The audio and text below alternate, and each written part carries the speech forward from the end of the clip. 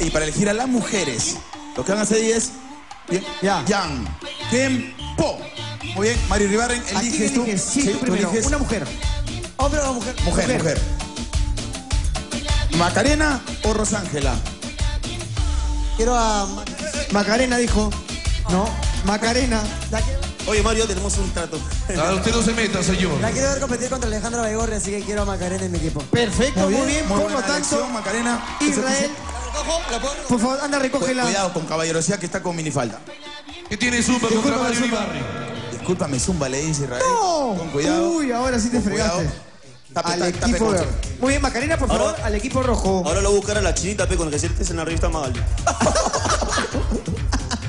Oye, o sea, ya es la novia ya. Exacto, pero ahora a Israel le toca... No. Ahora es Alejandra Baigorria y la chata Diana. Ellas se encargarán de elegir a uno de ellos. La chata Diana y Alejandra Baigorria, se la rige, por favor. Jan Kempo. A la seca. Jan Kempo.